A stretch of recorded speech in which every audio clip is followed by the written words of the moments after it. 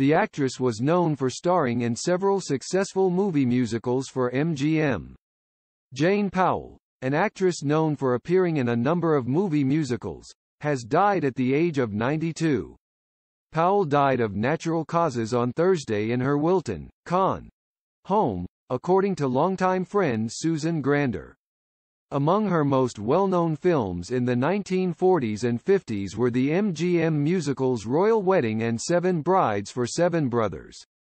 She was known for her gorgeous voice, which often surprised viewers given her small stature and tendency to be cast in gentler roles. According to Variety, she easily nabbed a contract with MGM in 1943, starring first in their 1944 musical Song of the Open Road. She took the name of the character she played, Jane Powell, a child star who runs away, as her own.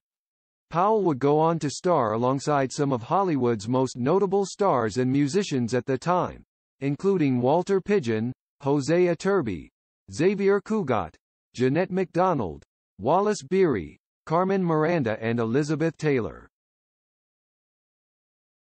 Many of her projects melted together in the minds of fans until Royal Wedding, in which co-star Fred Astaire famously dances on the walls and ceiling of a room, and saw Powell play half of a brother and sister act Heading to London in 1947.